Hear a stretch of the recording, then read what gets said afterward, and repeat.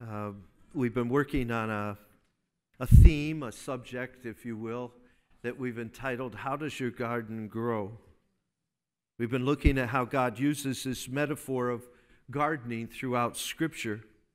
The first week I shared with you about the first step in gardening is you have to have a space to do it.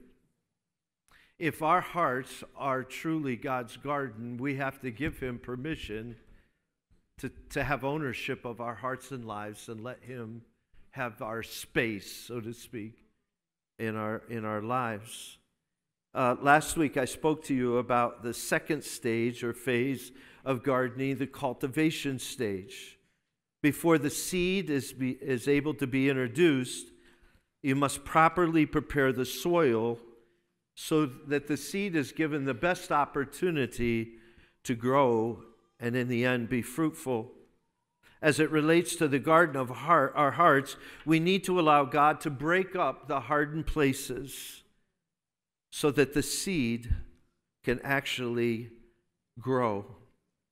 After the service last week, Bryce Bono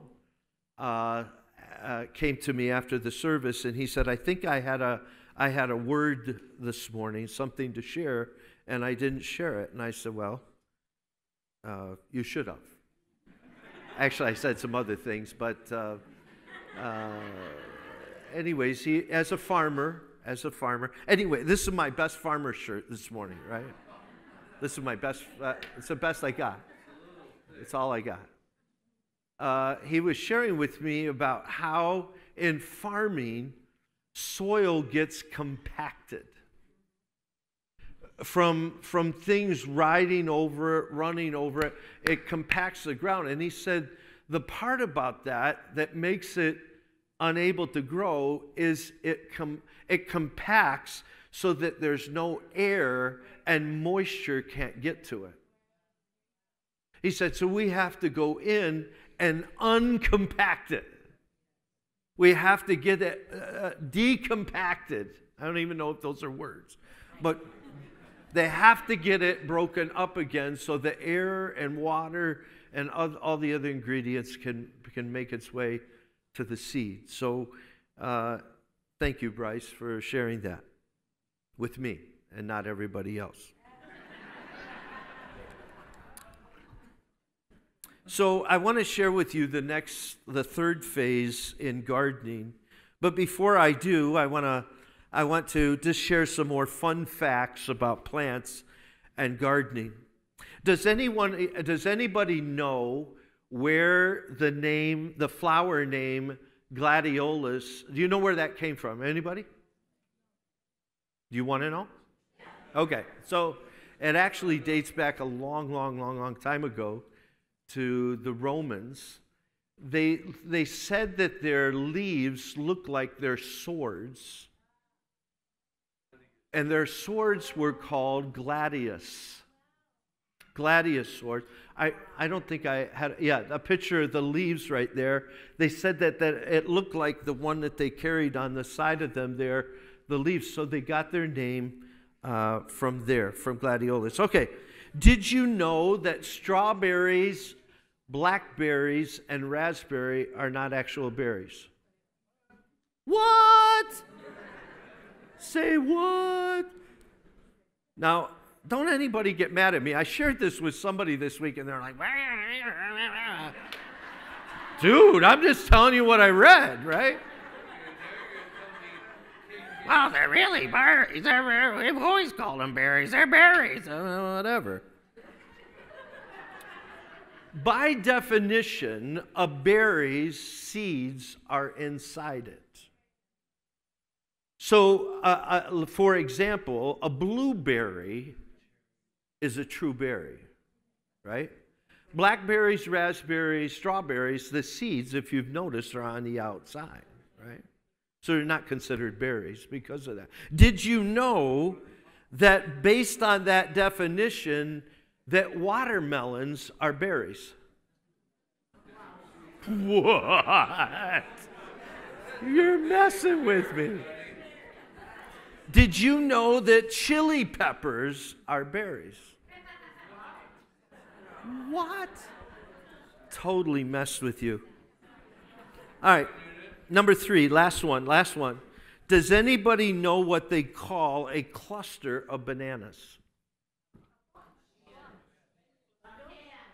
What? I heard it. It's called a hand. A hand of bananas. So little something. When you go to Tops the next time, and the little clerk is run around there, and you say, "Where are your hand of bananas?" What? What are you talking about? Hand of bananas. All right. Some fun facts about gardening. Today I'd like to talk to you about the third phase of gardening, the sowing part. Not S-E-W, S-O-W, the sowing part. If you'll remember, a couple of weeks ago I said to you that the Lord was impressing upon me a phrase from Scripture that I initially heard these words, sow to the Spirit. When I looked it up in Galatians chapter 6, it actually says these words, sow to please the Spirit, which is my title for today's lesson. Sowing is a gardening term that describes the process of planting, dispersing, or disseminating seed. The sower is the one who does that. He plants, disperses, or disseminates in some way the seed. This idea of sowing is spoken about in both the Old and New Testaments.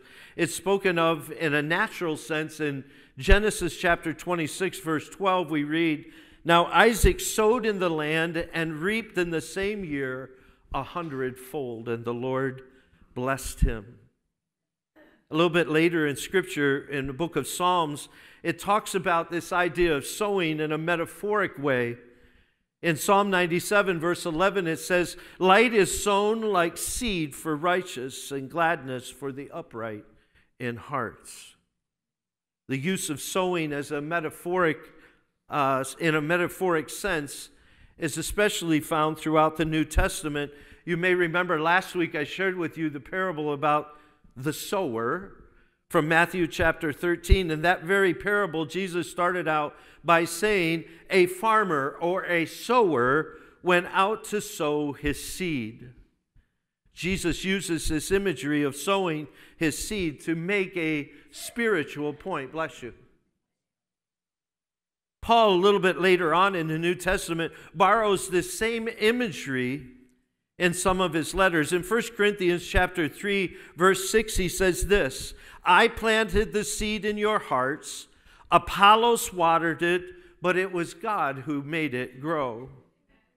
A few chapters later, in chapter 9, verse 11, he says this, "When we told you the message," meaning the message of salvation, "when we told the message to you, it was like planting spiritual seed." Now, the Bible makes clear to us that there are 3 sowers in life. 3 sowers of seed. The first sower, as I've read these verses to you, is obviously in reference to God. God is a sower. He sows seed. In that same passage in Matthew 13 where Jesus gave the parable of the sower, when he's explaining that parable to his audience, he says this in verse 37, "The one who sowed the good seed is the Son of Man." Now, that phrase or title, Son of Man, is significant. You and I, for those of you who are students of Scripture, when we hear this title, we usually think that it's a way that God's pointing to Christ's humanity. The two being Son of God versus Son of Man. And usually we think that title is in reference to the humanity of Jesus. But we need to understand what that would have meant to the people that Jesus said it to. The Son of Man sows the good seed. Son of Man was understood by those who heard it in their day as a reference to no one else but God. It's because of their understanding that was based upon an Old Testament verse in Daniel chapter 7. I want to read it to you. Daniel wrote this. He said, I saw the night visions, and behold, with the clouds of heaven, there came like one as the Son of Man. And he came to the Ancient Days. The Ancient of Days would be a reference to God the Father. The Son of Man came to the Ancient of Days and was presented before him. And to him, meaning the Son of Man, was given dominion, glory, and a kingdom, and all the peoples and nations and languages would end up serving him. His dominion as an everlasting dominion, which shall not pass away, and his kingdom one that shall never be destroyed. So historically, in the Old Testament, when there was this reference made to God in the sense of Trinity, when referencing the Son of Man, it was speaking of the second person of the Godhead. So when Jesus ascribes that title to himself, they would have understood him to mean that God sows the good seed.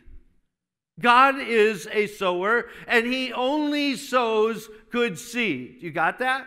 He only sows good seed. There's no bad seed, just good seed. God sows good seed. But there are other sowers. The second sower we come to in Scripture is the devil. Did you know that the devil sows seed? On the heels of the parable of the sower, Jesus gave another parable called the parable of weeds. And as he's describing or trying to help them understand what his teaching means, he says this: the enemy who sows them, meaning the weeds, is the devil. So we've got God sowing good seed. We've got the devil sowing bad seed. The only kind of seed the devil can sow is bad seed. God, good seed. Devil, bad seed. There's no other reference in Scripture that God sows bad seed and the devil sows good seed. God good, devil bad. Got it? But there is a third sower that's spoken of throughout Scripture. I actually referenced this earlier when I said to you that about the metaphors that Paul and Jesus used. The third sower is us. We are sowers. God sows good seed. The devil sows bad seed. You and I, we can sow both. Paul talked, as I said, Paul in those references in 1 Corinthians, he says, I planted. That means he sowed seed. I planted, Apollos came along and watered it, and God caused it to grow. But Paul says, I planted. He doesn't say God planted. He doesn't say the devil planted. He says, I planted seed in you. He said later on, he said, we came with this message of salvation to you, and it was like we were sowing seed in you. It was like we were planting. We were putting out the good news to you like seed being sown in a garden. We are always sowing. Well, you wake up in the morning and you interact with your family. You are sowing. You have a little breakfast. You get in your car. You go to work. You're sowing. You get done with work and you do whatever recreational activity you do. You're sowing. You go back to your family. You're sowing again. You're sowing. You're constantly sowing. There's stuff coming out of your life that is being sown into other people's lives. We sow wherever we go. Now, I need you to please track with me. This is going to feel a little disjointed for just a second, but you gotta catch this, right? I want to go back to this phrase from Galatians chapter 6. Paul said, "Sow to please the Spirit." Sow to please the Spirit.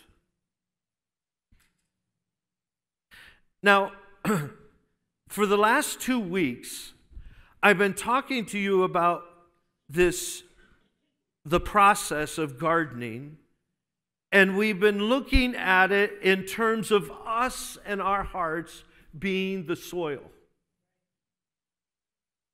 This morning, I need you to shift that just a little bit, because we are both soil and sower. We're both. We're both being sown into, and there is sowing going out from us. You got that? So there's soil. I'm the soil. God, be at work here in the garden of my life. And we need to have an understanding that we're also disseminating seed out there. Got it? It starts by God looking to sow the good seed of His Word into our lives. Now, back in the days when Jesus was on earth, and he's having these conferences, these teaching seminars, Jesus was dispersing seed out. He was speaking it. And as he was speaking, seed, if you will, was going forth, like a farmer dispersing seed on a field. You got it? That's how the seed was sown in that moment. Now, fortunately, a lot of what Jesus did got written down for us. So the way the seed gets sown for us now is by giving ourselves to this Word. That's how the seed gets sown. Back then, it was through Christ's audible voice. It was through Paul's audible voice, through Apollos' audible voice, Timothy's, Luke, all the guys that we read about in the Scripture, they were speaking the Word, and as they were speaking, seed was being sown. Today, we open the pages of this wonderful book, and we read about what was spoken back then. And as we give ourselves to it, seed is now being sown into our life. You got it?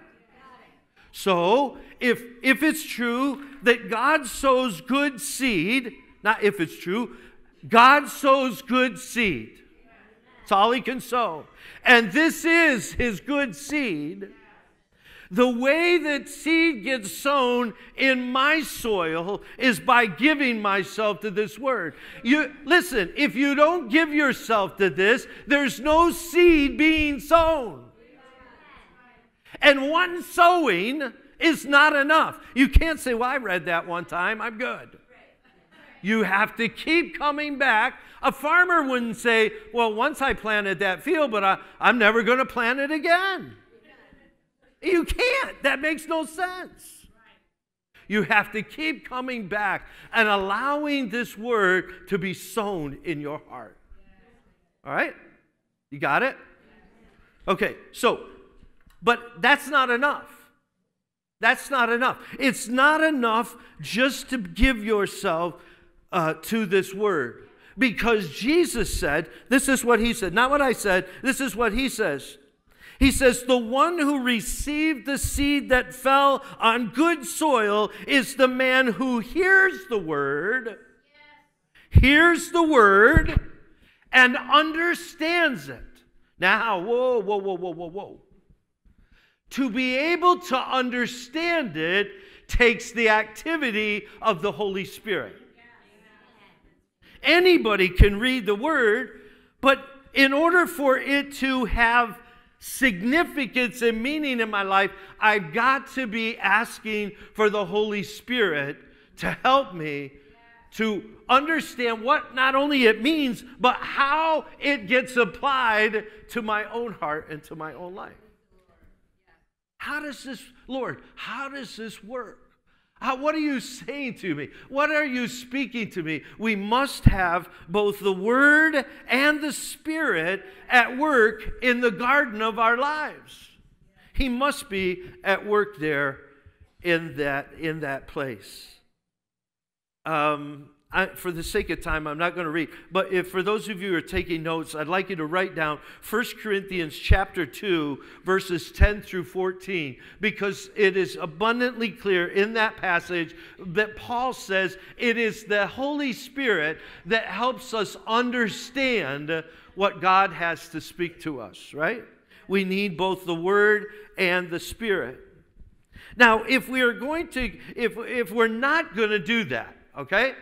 If we're not going to participate in this, if we're not going to allow the seed to be sown in my life, if we're not going to invite the Holy Spirit to help me understand this, let me explain something to you, then you'll all understand this really good. If you don't sow good seed, if the field across the street right now that I'm looking at, if that doesn't get sown good seed, what ends up happening with that field? The weeds grow up. Half of the 90% of the battle of a garden is dealing with weeds. And it's no different in our lives. If you're not sowing the good seed, weeds are going to come forth. That's how it works. If you're not doing something to till the land, to prepare the soil, to sow the seeds, then you can expect. We've all seen, we've driven around, oh, that used to be a farmer's field, and now it's just, it's a goldenrod pasture. You know what I mean? It's just overgrown. It's gotten out of hand. There's little trees growing in it and whatnot. If you do not sow the good seed, weeds are in your future. That's what's going to happen. Weeds are coming. You cannot fool God. You cannot fool God. You're either sowing good stuff or there's weeds that are going to come forth. Right? So here we go. When we are giving ourselves to God and His Word, His Spirit, we are in process of sowing to please the Spirit. That's what we're doing. We're in the process of sowing to please the Spirit. We are sowing into our hearts what pleases God. Hello? It got really, really quiet.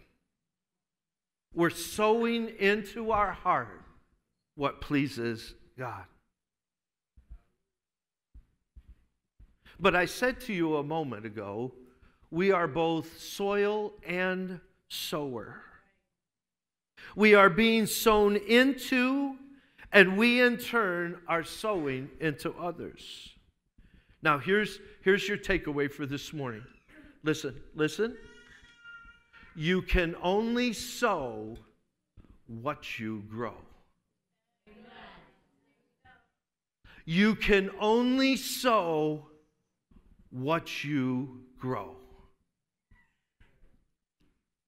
I know today we go to some outlet, someplace, some store, and we buy our seeds there, right? We go there. Jody, in just a minute, I'm going to show you some of her seeds stuff here. She goes to Fedco Seeds, and she buys her seeds for her garden. But that's not how God originally designed it. Do you know that? If you go back to the garden in the very beginning, there's no Home Depot. There's no mention of value.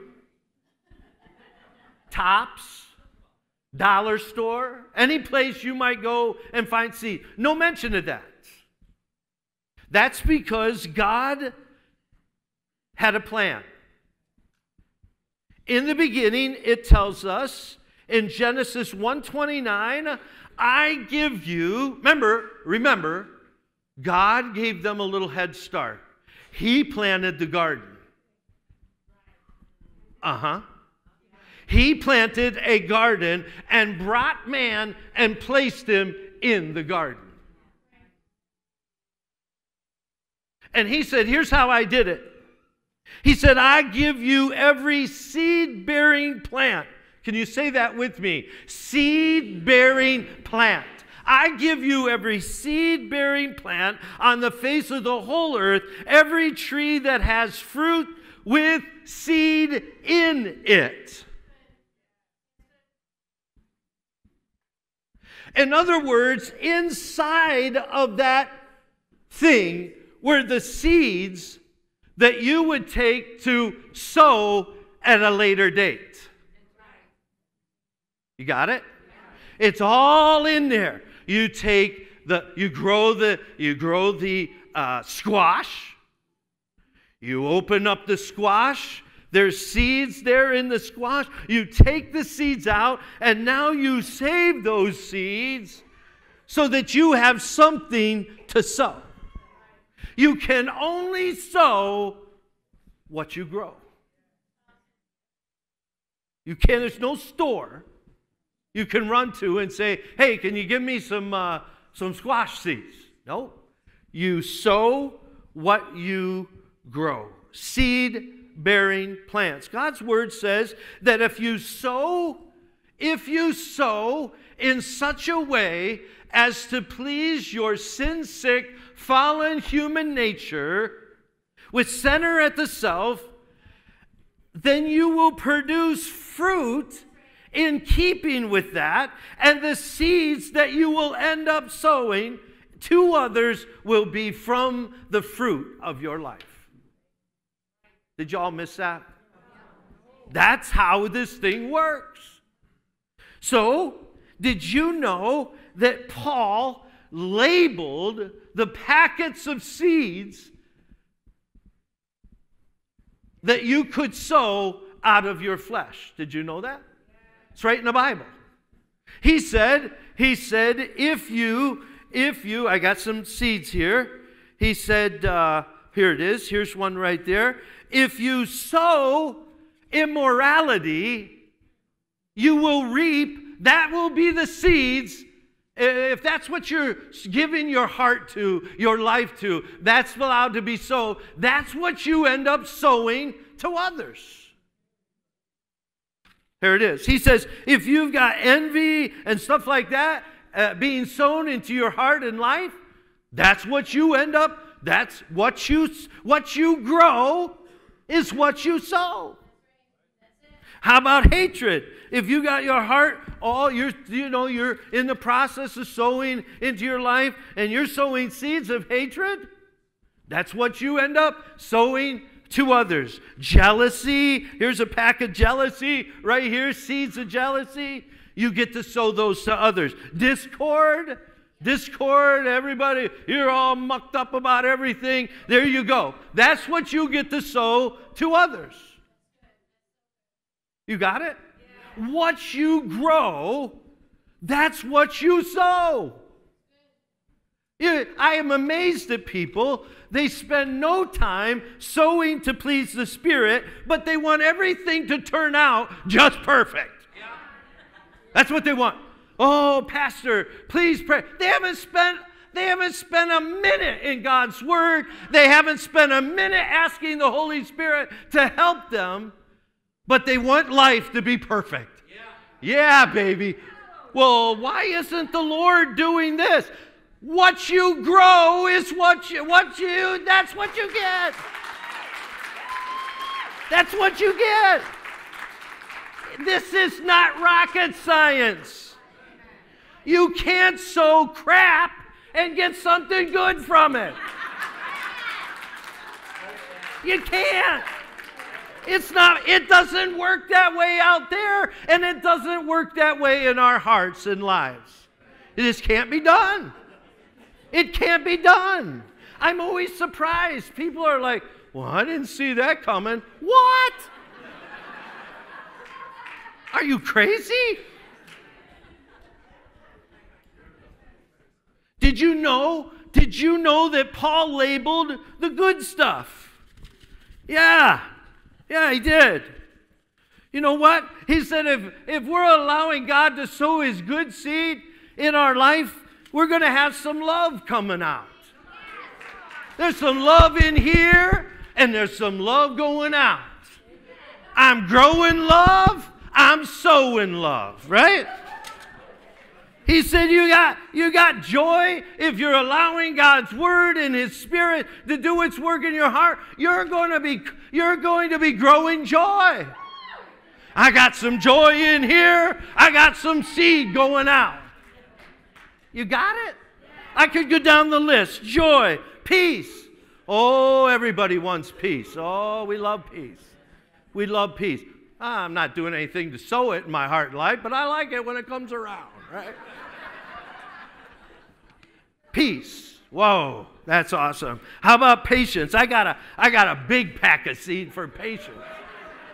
Oh, that's a big subject right there. I'm allowing God to sow patience in my heart and life. What do I end up sowing? I end up sowing patience. These are the seeds.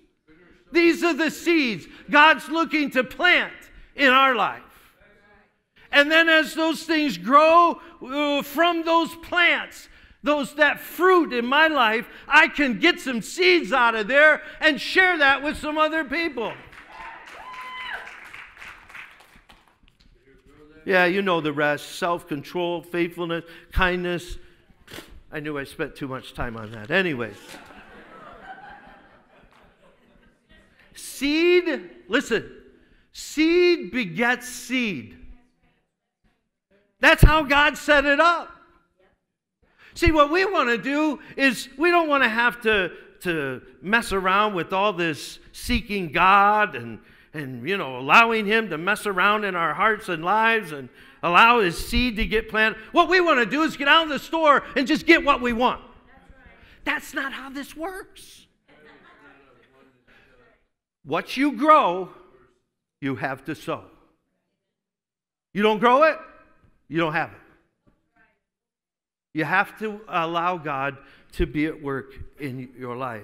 If we don't give God permission to be at work in the soil of our hearts, weeds will take over. Weeds.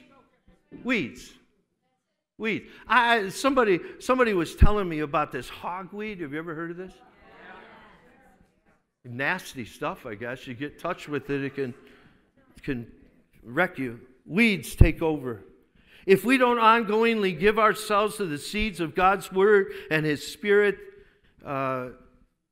weeds. It doesn't work in the natural. If there isn't, farmers right now are spending, dare I say, millions of dollars in seed and fertilizer and paying employees to go out there and just dig around in the dirt. Millions of dollars. But they've come to realize that if they do not make that investment on the front end, when fall gets here, they got squat. They ain't got squat. They got nothing. They're looking for a return on their investment. And I'm telling you here this morning, the same is true in the spiritual. Your investment, my investment in seeking God wholeheartedly, there's a return on that. There's a return on that. You get to have some fruit that is of the kind you enjoy. God sows good seed that leads to good fruit. The devil sows bad seed that leads to bad fruit. We have the potential to grow and sow good seed or bad seed. Nothing will ever change that. God's heart for us is that we be good soil to receive good seed in order to bear good fruit that leads to good seed sowing in others. This is what it means to sow to please the Spirit. Giving him ownership of our gardens, giving him permission to cultivate our hearts, receiving the good seed of His Word and Spirit, and sowing the good seed of God's growth in our lives with others. I'm looking at a lot of gardens right now. A lot of gardens all over the place. And as I started out, remember, the question is, what does your garden grow? What does your garden grow? What are you doing to make sure that there's good fruit being born and good fruit with seeds in it to sow to others? Listen, we all have bad days. I understand that. Our flesh, no matter how much of God's good seed, is still very intact in any one of our lives. But I have to say to you this morning,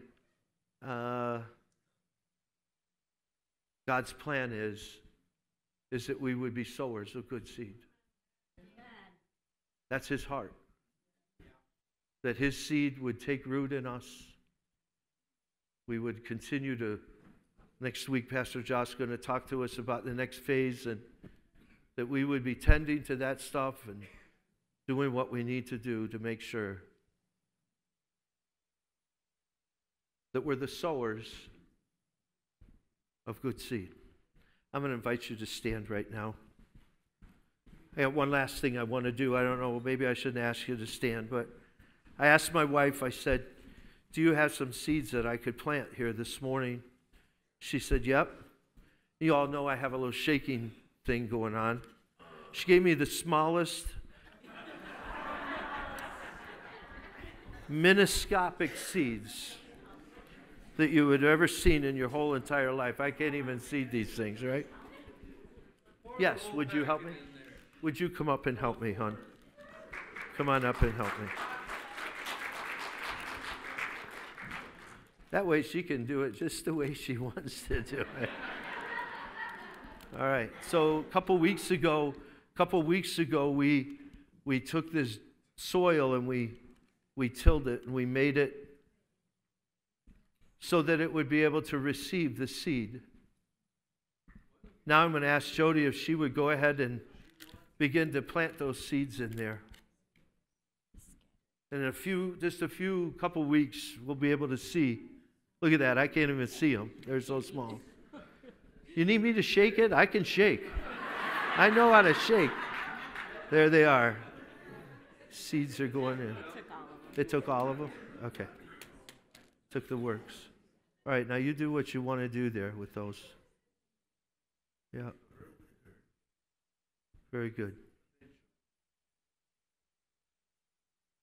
Well, we're going to see what comes forth from that, and we'll update you about that here in the next week or so. But I just want to pray for us this morning. Yeah, pay attention to that. There you go. Beautiful. You know what it is. Nice. Lord, here we are again this morning. And there's been some seed sown here this morning of your good word, Lord. I'm praying that it would find fertile soil here this morning.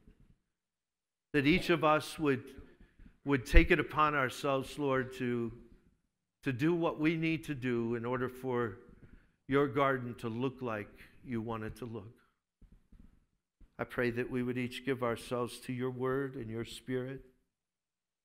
We would be eager to know what you have to say. Eager to know what you have to say. We'd be eager to have the Holy Spirit help us to know what all that means, Lord. So I pray that as the week unfolds in front of us, that the good seed of your word, the good work of your Holy Spirit will be at work in all of our hearts and lives. For truly, Lord, we want this place called Pioneer Christian Fellowship and the people thereof, Lord. We want our gardens to look like you've actually been around us. You know what I mean? You've been in the house, Lord. You've been at work. So please do your good work in us. Go with us as we go from this place. In Jesus' name I ask. Amen.